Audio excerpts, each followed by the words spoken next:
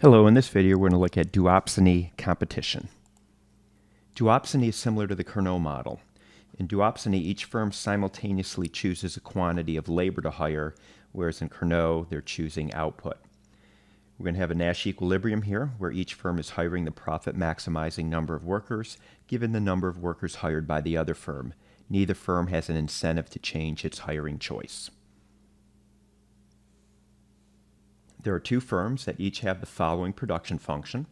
Each firm sells its product at the going market price of $10. The inverse market supply of labor, the only input used by the firms, is given by the equation W equals L, where W is the wage and L is the total quantity of labor. And the total quantity of labor is going to equal L subscript A plus L subscript B. That is the labor employed by firm A plus the labor employed by firm B.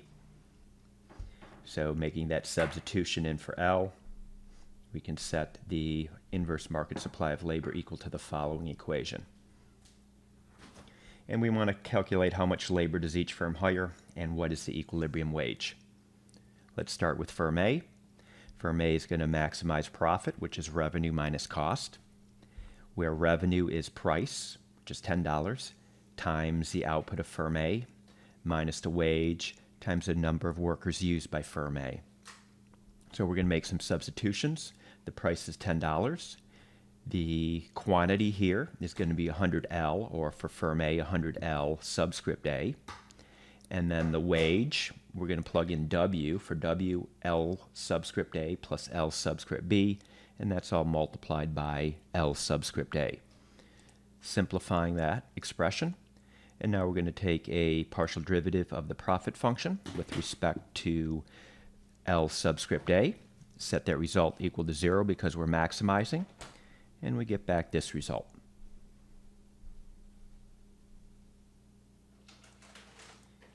Rewriting that last result and solving for L subscript A. I'm going to divide through by 2 now, and this could be considered firm A's reaction function. It'll show you the profit maximizing number of workers that firm A should hire given the number of workers firm B hires.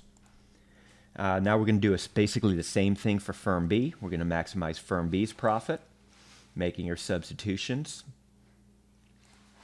simplifying, taking a partial derivative of the profit function with respect to firm B's labor, setting that result equal to 0, and now solving for L subscript B.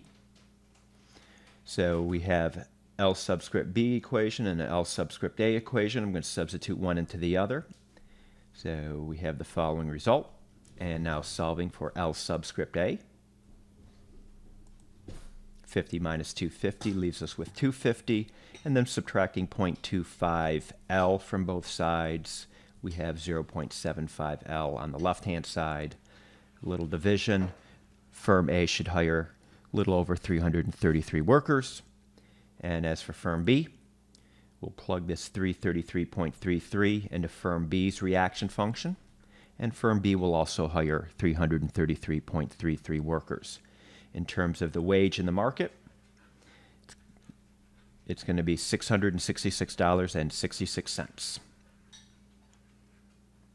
If this was a competitive market, competitive input market, the value of the marginal product of labor would equal the wage. So here's the production function. Marginal product is 100, just a derivative of this with respect to labor. So the value of the marginal product is price times marginal product, 10 times 100, or 1,000.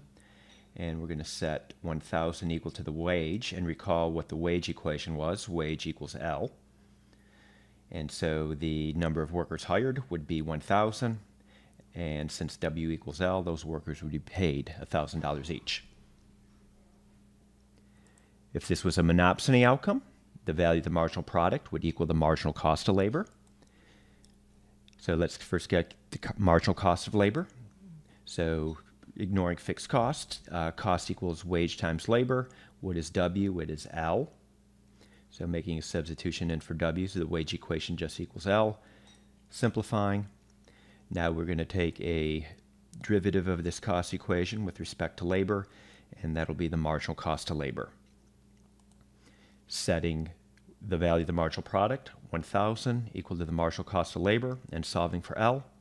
L equals 500, and the wage is 500. So you can see that the duopsony outcome is between the competitive outcome and the monopsony outcome. Very similar to Carnot. Carnot falls between the competitive outcome and the monopoly outcome. All right, I will stop here.